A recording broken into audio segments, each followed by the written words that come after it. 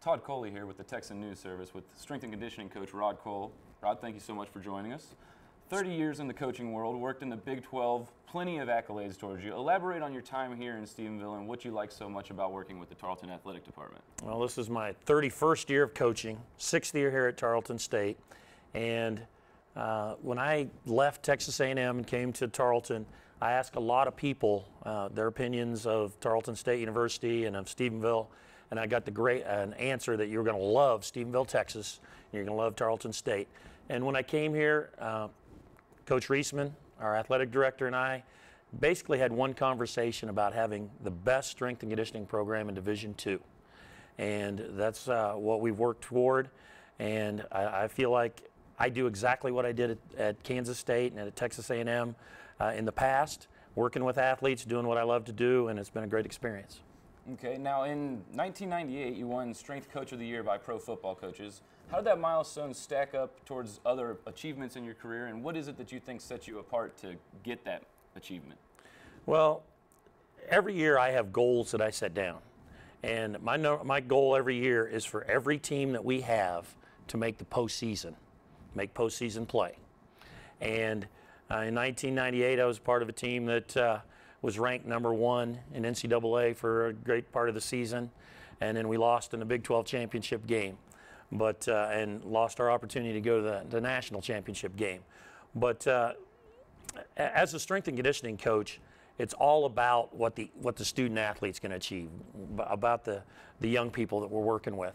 And when they do great things, coaches get awards. So my goal is for them to do great things. Now, what do you think you do differently than most strength and conditioning coaches that gets you those accolades? Well, I think every strength and conditioning coach operates a little differently. My pat answer to people when they ask me what a strength and conditioning coach does is I get up very early in the morning to open the weight room for athletes that don't want to be there, to make them do things they don't want to do, so that in the long run they can achieve and accomplish the things they want to. And it's consistency. Every day, show up, and we have a standard, and it's my job to enforce the standard every day. And if we reach that standard every day in our workouts, then we have a chance to reach those standards in our competition. Now, you mentioned Kansas State and Texas A&M, both very large schools. How has the transition to being at a smaller school like Tarleton been on you?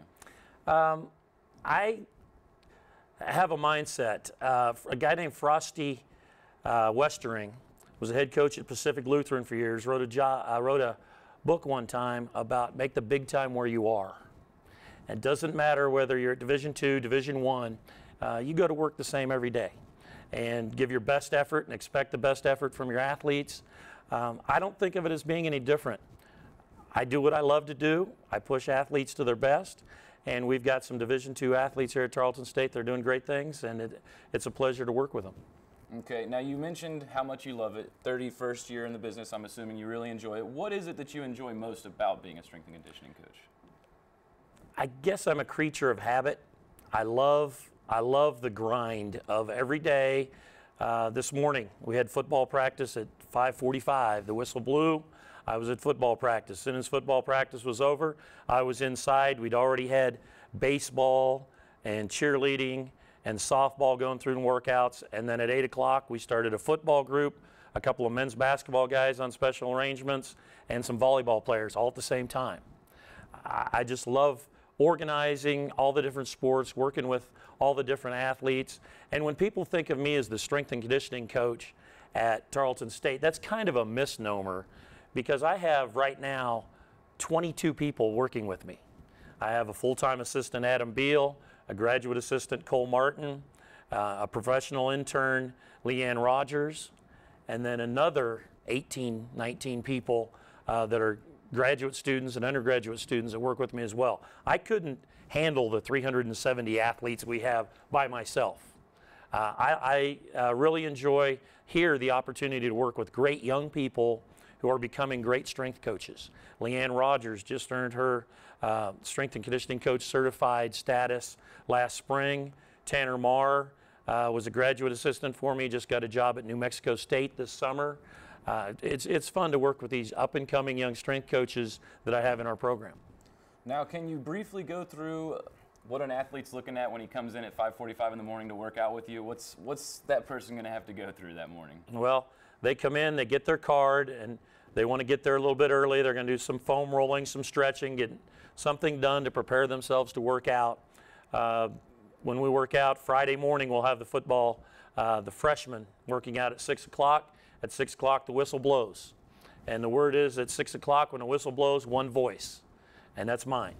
And they're listening to me, and we give them instructions, and we lay it out for them. And they're looking at about 45 minutes of go time. We don't have a lot of break in between. We run a no-huddle offense. A lot of the schools in this conference run a no-huddle defense, or no-huddle offense, so our defense is always on the move. So we push it, and we're training in the weight room to prepare us to play on the field. And you know, we got the music blaring, but it's not time to sing along and dance to the music. We're getting after it and working and pushing weights and doing a variety of different things, not just lifting heavy weight, but doing athletic movements to prepare us to be better athletes on the field. Now, you mentioned earlier that, you know, a lot of these guys at 5:45 in the morning aren't super excited about working out. So what is it that you find is key in keeping these young athletes motivated to come in and work out with you? Well, one of my things is it doesn't matter what time it is. If you're in the weight room, if you're on the practice field, it's time to go. And, you know, our guys have gotten used to that. Our football team really practices better at 6 a.m., I think, than they do later in the day. They have gotten into routine where they get up and they're ready to work. And I think that pays a dividend for us in toughness. You know, later on, the things they've been through, we work out at 6 a.m. in the wintertime. You know, we've been on the field when the water in the pumpers freezes. You can't get a drink because it's all frozen. And I think there's a toughness that comes with that and a mental mindset of no matter what it takes, we're going to get it done. Okay, now is there anyone on the team here, or any team for that matter, that you just see as an athletic freak that when they get in the gym, they just blow you away with what they're able to do in there? Well, I've coached over 100 guys that have played in the NFL. And I look back, Darren Sproles, now just went to the Philadelphia Eagles from the New Orleans Saints. He was very special. He rarely said a word. He came to the weight room and just got after it. Quick, explosive, powerful, all the attributes. You know, he wasn't little, he was just short. At 5'5½", about 185 pounds and solid muscle. Jordy Nelson, that plays receiver for the Green Bay Packers, is a guy that was a special one. I coached him for 4 years at Kansas State. Here on this team, we have, you know, guys at a little different level that are just as special. Nick Perez, every day the effort he brings into the weight room, onto the field is incredible.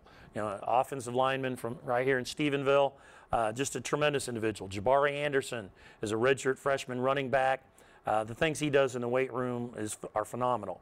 Chris Brown just got here, a transfer defensive tackle from Kansas State. Big 325-pound man that can move and run. Anthony Gonzalez, a defensive end for us. Originally out of junior college, he signed with Baylor and then ended up coming here. Tremendous athlete. But there's 100 other guys that all have special attributes as well. And that's the thing with my staff.